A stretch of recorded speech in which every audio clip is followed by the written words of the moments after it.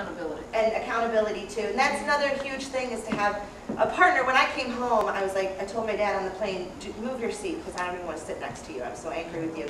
And when we got home, I'm like, 2 weeks. 2 weeks you have to take a hiatus from me because I don't even want to see your face. Neither did my family. They were all very angry with him too. Can I ask you a question? Sure. Were you angry with him because he gave up on himself, or that affected the team? Like, what were you mostly upset about? I was mostly upset because this was a chance for me to help him live longer, and I had given up so much and he had given up nothing. Like, he came back to his job, he came back to having money, and I had nothing. And I took this chance with him, and he blew it as far as I was concerned. And it was over missing his wife and his dogs, like, and having to work a little bit. And it's like, hey, I'm doing this too, you know? And that's what a lot of our conversations were about. And that's what I said when I was trying to get them to keep me on the ranch. And I said, I want to be here, so punish him and make him stay here, because he needs to be here, obviously, you know. But he had made it very clear day 2 that he was ready to go home. So, but eventually, you know, he went to his gym, I went to my gym, and we did it separately. We never worked out ever together. And my best friend, not fat, was very overweight, and she said, you know what, I will be your partner, because we can do this together. And you know, there were a lot of people who jumped on the bandwagon and wanted to be my partner, and guess what, they quit about a month in. And you know, but Carrie kept coming with me, and she has now lost 80 pounds, and I've lost 75 in a year. But we go out together to we used to be party girls, dancing on the bar, eating all kinds of crazy appetizers at 3 o'clock in the morning. And now we go to these bars every once in a while, and we're drinking Diet Coke or water, and we're splitting a pizza instead of each eating a pizza. And some people don't even recognize us anymore. And they're like, well, and then the people who do are like, well, what was your secret? What's your secret?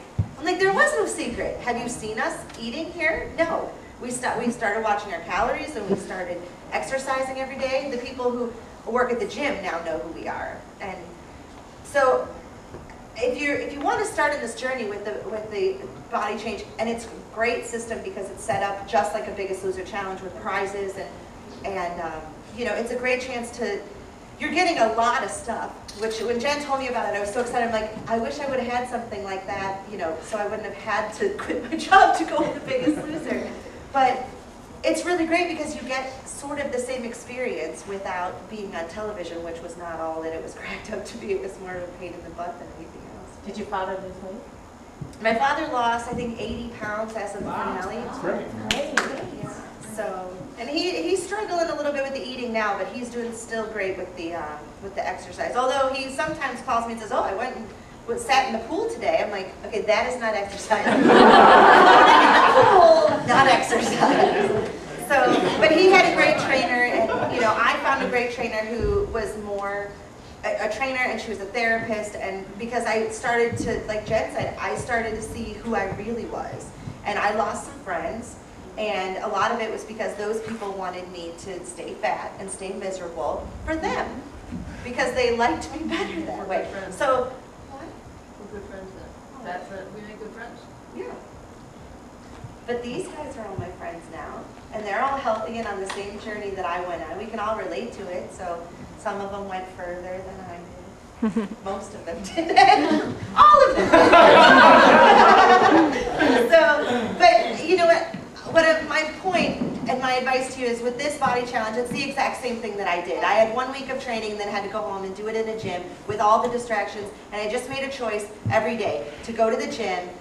There were days when I came home and I cried on the phone with Jen, and I'm like, I can't do this anymore.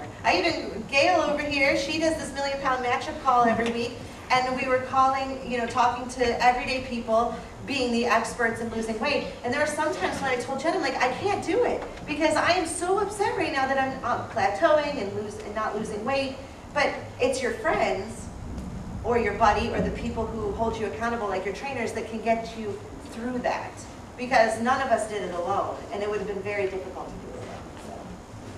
Oh, and my dress size was a 26, 28, and I wear 14 now.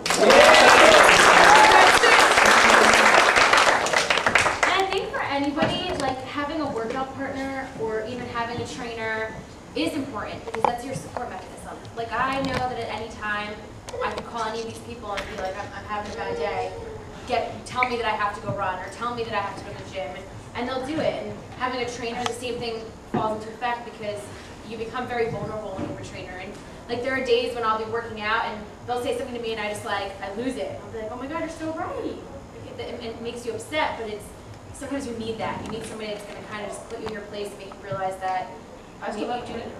I do too. We need trainers, even with everything we've been through, we still need trainers. You guys have any questions? Oh wait, Oh, wait, it's, one more. it's, One more talk.